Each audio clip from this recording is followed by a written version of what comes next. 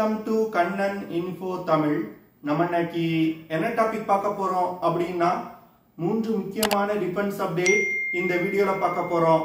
முதல் defence update, சமீபத்துல Israel Iran மீது ஏர் லான்ச் பாலிஸ்டிக் மிசைல்களை பயன்படுத்தி ஒரு மிகப்பெரிய தாக்குதலை நடத்தி இருக்காங்க. இந்த தாக்குதலுக்கு பிறகு ஏர் லான்ச் பாலிஸ்டிக் மிசைல்களோட முக்கியத்துவத்தை உலகின் பல நாடுகள் தற்போது உணர ஆரம்பிச்சிருக்காங்க. ஏர் லான்ச் பாலிஸ்டிக் மிசைல்களோட முக்கியத்துவம் என்ன, இந்தியாவிடம் என்ன மாதிரியான ஏர் லான்ச் பாலிஸ்டிக் மிசைல்கள் இருக்குது, வரும் காலத்துல இந்தியா தயாரிக்க உள்ள ஏர் லான்ச் பாலிஸ்டிக் மிசைல்களோட செயல்திறன் மற்றும் சிறப்பு அம்சங்கள் என்ன, இந்தியா ஏர் லான்ச் பாலிஸ்டிக் மிசைல்கள் விஷயத்துல என்னென்ன திட்டங்களை செயல்படுத்தி வந்துகிட்டு இருக்காங்க அப்படிங்கிறது குறித்து பார்க்கலாம். இரண்டாவது அப்டேட், இது நாள் வரைக்கும் இந்தியாவை ஒரு ஆயுத இறக்குமதி நாடு அப்படின்னு தான் எல்லாரும் சொல்லி வந்துகிட்டு இருந்தாங்க. ஆனா தற்போது இந்தியா ஆயுத ஏற்றுமதி செய்யக்கூடிய நாடுகளோட பட்டியல் வெளிவந்திருக்கு. அந்த பட்டியல்ல சில அதிர்ச்சிகரமான தகவல்கள் வெளிவந்திருக்கு. அதாவது பல வல்லரசு நாடுகளுக்கு இந்தியா ஆயுதங்களை ஏற்றுமதி செஞ்சிருக்காங்க.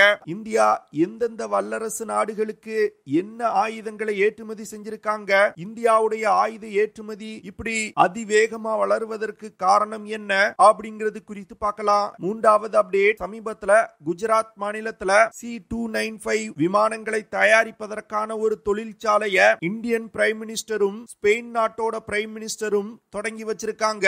இந்த தொழிற்சாலையோட முக்கியத்துவம் என்ன, இந்த தொழிற்சாலையில தயாரிக்கப்படக்கூடிய C295 விமானத்தோட செயல்திறன் மற்றும் சிறப்பு அம்சங்கள் என்ன அப்படிங்கிறது குறித்து நம்ம டீடைலா இந்த வீடியோல பார்க்கலாம். சமீபத்துல இஸ்ரேல் ஈரான் மீது கிட்டத்தட்ட 100க்கும் மேற்பட்ட ஃபைட்டர் ஜெட் விமானங்களை பயன்படுத்தி ஒரு மிகப்பெரிய தாக்குதலை நடத்தியிருக்காங்க. இந்த தாக்குதல்ல F-35 5th generation fighter jet விமானம், F-16 மற்றும் F-15 விமானங்களை இஸ்ரேல் பயன்படுத்தி இருக்காங்க.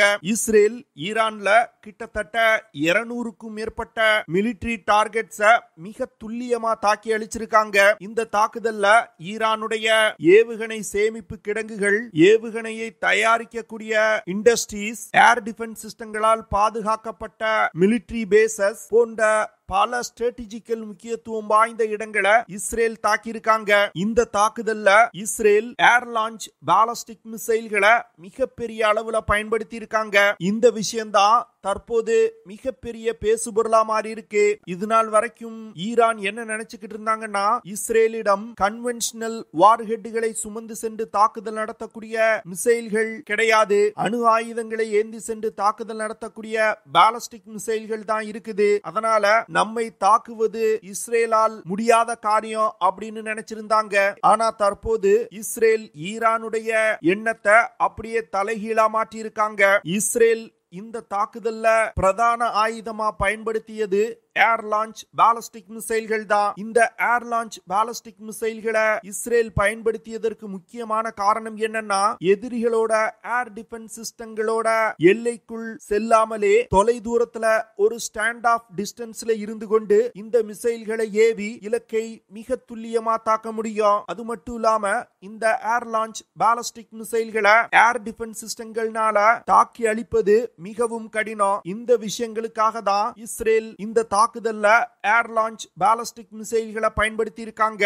இந்த சூழ்நிலையில நிறைய டிஃபென்ஸ் எக்ஸ்பர்ட்ஸ் இந்தியாவுடைய ஏர் லான்ச் பாலிஸ்டிக் மிசைல் கேப்பபிலிட்டி குறித்து கேள்வி எழுப்ப ஆரம்பிச்சிருக்காங்க. இந்தியா இந்த விஷயங்களை ஏற்கனவே உணர்ந்து இஸ்ரேலிடமிருந்து ராம்பேஜ் அப்படிங்கிற ஒரு ஏர் டு சர்ஃபேஸ் மிசைலை வாங்கி படையில் இணைச்சிருக்காங்க. இந்த மிசைல்னால 150 கிலோகிராம் எடை கொண்ட வெடிப்பொருட்களை சுமந்து சென்று 150 முதல் 200 கிலோமீட்டர் தூரத்துல உள்ள இலக்குகளை மிக துல்லியமா தாக்க முடியும். ஆனா இந்த ராம்பேஜ் மிசைல் ஒரு ஏர் லான்ச் பாலிஸ்டிக் மிசைல் கிடையாது, இது ஒரு ஏர் டு சர்ஃபேஸ் மிசைல். இதனால இந்திய விமானப்படைக்கு அதிக அளவுல ஏர் லான்ச் பாலிஸ்டிக் மிசைல்களை வாங்கி படையில் இணைக்கணும் அப்படின்னு சொல்றாங்க. இந்த சூழ்நிலையில இந்தியா உள்நாட்டிலே ஏர் லான்ச் பாலிஸ்டிக் மிசைல்களை உருவாக்குவதற்கு ருத்ரம் மிசைல் ப்ராஜெக்ட செயல்படுத்தி வந்துகிட்டு இருக்காங்க. இந்த திட்டத்தின் கீழ் ருத்ரம் 1, ருத்ரம் 2, ருத்ரம் 3 மற்றும் ருத்ரம் 4 அப்படிங்கிற 4 விதமான மிசைல்களை தயாரிச்சு வந்துகிட்டு இருக்காங்க. இந்த திட்டத்தின் கீழ் ருத்ரம் ஆன்டி ரேடியேஷன் மிசைலையும் இந்தியா தயாரிக்கிறாங்க. இந்த Rudram anti radiation missile பிரத்யேகமா எதிரிகளோட air defence சிஸ்டங்களை தாக்கி அழிப்பதற்கு பயன்படுத்தப்படும் மிசைல்கள். இந்த மிசைல்களை suppression of enemy air defence ஆபரேஷன்களுக்கு India பயன்படுத்த திட்டமிட்டிருக்காங்க. இந்தியாவுக்கு இஸ்ரேல் போன்று ஏர் லான்ச் பாலிஸ்டிக் மிசைல்கள் ரொம்பவும் அவசியம். ஏன்னா நமது எதிரி நாடுகளான சீனா மற்றும் பாகிஸ்தானோடு இந்தியாவுக்கு தொடர்ந்து எல்லை பிரச்சனைகள் இருந்து வந்துகிட்டு இருக்கு. பாகிஸ்தான் மற்றும் சீனாவோடு ஒரு யுத்தம் ஏற்பட்டால் எல்லை பகுதிகளில் நடக்கக்கூடிய ஒரு சிறிய அளவிலான யுத்தமா தான் இருக்கும். இது போன்ற சிறிய அளவிலான யுத்தங்களுக்கு இந்த ஏர் லான்ச் பாலிஸ்டிக் மிசைல்கள் ரொம்ப பொருத்தமான ஆயுதமா இருக்கும். அது மட்டும் இல்லாம பிரம்மோஸ், பிரளை போன்ற சர்ஃபேஸ் டு சர்ஃபேஸ் மிசைல்கள் ஒரு யுத்த நேரத்துல எதிரிகளால் கண்டுபிடித்து தாக்கி அழிக்கப்படுவதற்கு அதிக வாய்ப்பு இருக்கு. ஆனா ருத்ரம் போன்ற ஏர் லான்ச் பாலிஸ்டிக் மிசைல்களை அவங்களால தாக்கி அழிக்க முடியாது. ஏன்னா இந்த மிசைல்கள் விமானங்கள்ல பொருத்தப்பட்டு இருக்கும். ஒரு யுத்த நேரத்துல இந்திய விமானப்படை உடனே ஏர் லான்ச் பாலிஸ்டிக் மிசைல் பொருத்தப்பட்ட விமானங்களை எடுத்து சென்று எதிரிகளுக்கு உடனடியா சரியான பதிலடியை கொடுக்க முடியும். இந்த மிசைல்களை ஒரு யுத்த நேரத்துல கண்டுபிடித்து தாக்கி அழிப்பது மிகவும் கடினம். இந்திய விமானப்படையில ராம்பேஜ், ருத்ரம் போன்ற மிசைல்கள் ஏற்கனவே இணைக்கப்பட்டிருந்தாலும் அந்த மிசைல்கள் ஒரு ஏர் லான்ச் பாலிஸ்டிக் மிசைல் அப்படின்னு சொல்ல முடியாது. ஒரு ஏர் டு சர்ஃபேஸ் மிசைல்கள் தான். ருத்ரம் சீரியஸ் ஆஃப் மிசைல்ல ருத்ரம் 1 மற்றும் ருத்ரம் 2 மிசைல்கள் ஒரு ஏர் டு சர்ஃபேஸ் மிசைல் மற்றும் ஆன்டி ரேடியேஷன் மிசைலா உருவாக்கப்பட்டிருக்கு. அதுவே ருத்ரம் 3 மற்றும் ருத்ரம் 4 மிசைல்கள் தான் ஹைப்பர்சானிக் வேகத்துல பறந்து சென்று இலக்குகளை தாக்கக்கூடிய ஒரு ஏர் லான்ச் பாலிஸ்டிக் மிசைலா இந்தியா டெவலப் செஞ்சு வந்துகிட்டு இருக்காங்க. தற்போது இந்திய விமானப்படையில் பயன்பாட்டில் உள்ள ருத்ரம் மிசைல்னால 150 முதல் 350 கிலோமீட்டர் தூரத்தில் உள்ள இலக்குகளை மட்டுமே தாக்க முடியும். ஆனா புதிதாக இந்தியா டெவலப் செய்து வரும் ருத்ரம் 3 மற்றும் ருத்ரம் 4 மிசைல்னால 550 முதல் 700 கிலோமீட்டர் தூரத்தில் உள்ள இலக்குகளை மிக துல்லியமா தாக்க முடியும். அது மட்டும் இல்லாம இந்த மிசைல்னால மாக் 5.5 அப்படிங்கிற ஹைப்பர்சானிக் வேகத்துல பறந்து சென்று இலக்கை தாக்க முடியும். இதனால ருத்ரம் 3 மற்றும் ருத்ரம் 4 மிசைலோட டெவலப்மெண்ட்டை தற்போது இந்தியா வேகப்படுத்தி இருப்பதா செய்திகள் வெளிவந்திருக்கு. ருத்ரம் 3 மற்றும் ருத்ரம் 4 ஆன்டி ரேடியேஷன் மிசைல்களை இந்தியா வெற்றிகரமா உருவாக்கிட்டாங்கன்னா இந்திய விமானப்படையில் பயன்பாட்டில் உள்ள Su-30 MKI போன்ற ஃபைட்டர் ஜெட் விமானங்கள்ல இந்தியாவால இந்த மிசைல்களை இணைத்து பயன்படுத்த முடியும். அது மட்டும் இல்லாம இந்தியா டெவலப் செய்து வரும் AMCA 5th generation fighter jet விமானத்திலையும் இந்த ருத்ரம் 3 மற்றும் 4 மிசைல்களை இணைத்து பயன்படுத்துவதற்கு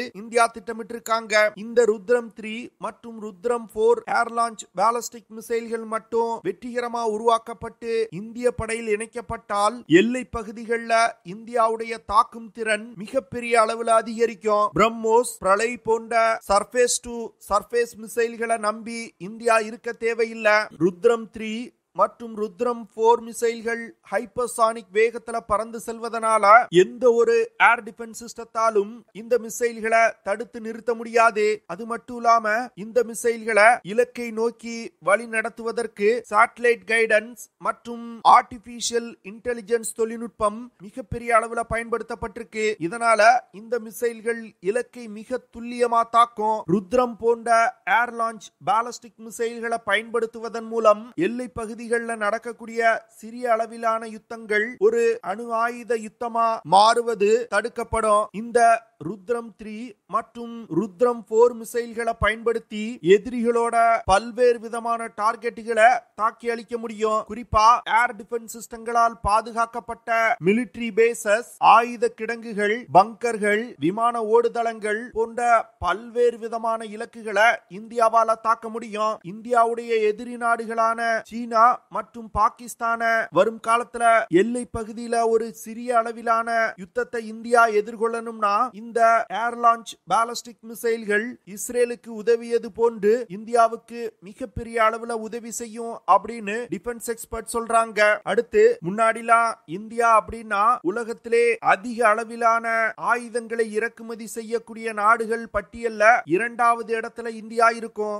ஆனா தற்போது இந்தியா கிட்டத்தட்ட 100 நாடுகளுக்கு மேலா ஆயுதங்களை ஏற்றுமதி செஞ்சு வந்துகிட்டு இருக்காங்க. 2014வது வருடம் இந்தியாவுடைய ஆயுத ஏற்றுமதி வெறும் 46,400 கோடி தான். ஆனா கடந்த பினான்சியல் இயர்ல இந்தியாவுடைய ஆயுத ஏற்றுமதி 1,27,200 கோடி ரூபாயா இருக்குது.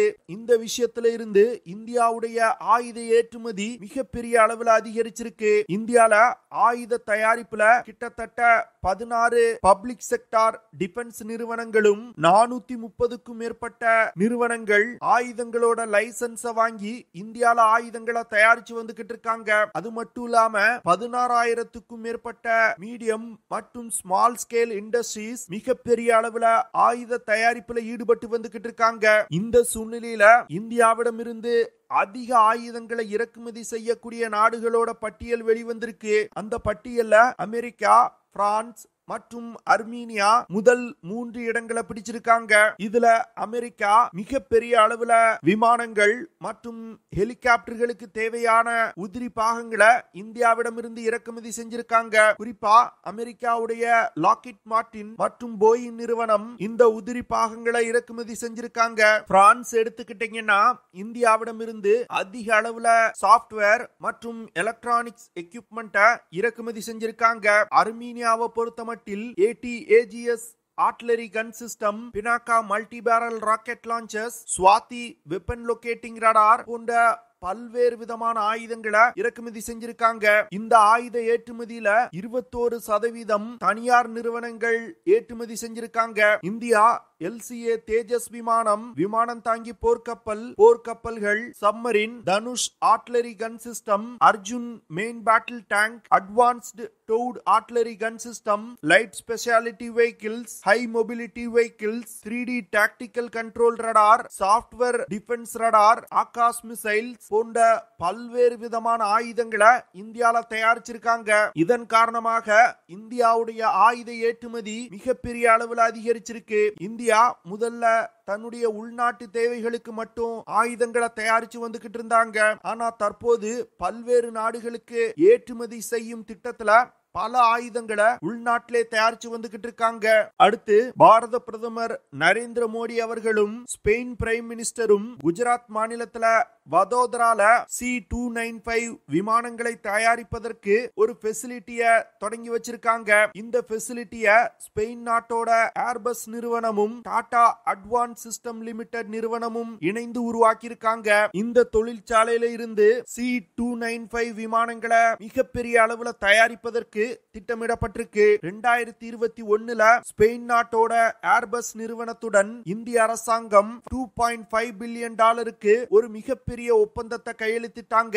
இந்த ஒப்பந்தத்தின் மூலமா ஏர்பஸ் நிறுவனம் 56 C295 விமானங்களை இந்திய விமானப்படைக்கு சப்ளை செய்யணும். இதுல முதல் 16 விமானங்கள் ஸ்பெயின் நாட்டில் தயாரிக்கப்படும். மீதமுள்ள 40 விமானங்களும் தற்போது குஜராத் மாநிலத்தில் கட்டப்பட்டிருக்க இந்த புதிய தொழிற்சாலையில உருவாக்க போறாங்க. C295 விமானத்தை உருவாக்குவதற்கான ஒரு சப்ளை செயினை இந்தியால உருவாக்கி இருக்காங்க.